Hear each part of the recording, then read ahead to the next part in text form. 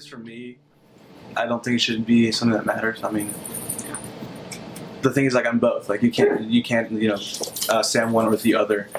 So it's just something that I don't want to say I have to live with, but something that I just live with. Like, you can't really distinguish between the two.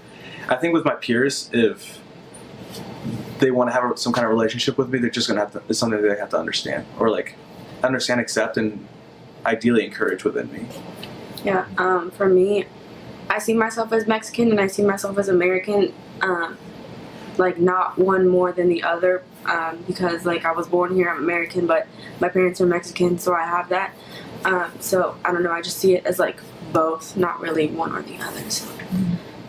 And growing up, I think, or like with like my peers now in college and stuff, they see me as Mexican, but they also see me as American because like I have friends who are also Mexican or Peruvian or like, you know, from different parts of the country, or like the world and things. And I also have like American friends who I grew up with here who also went to JMU with me.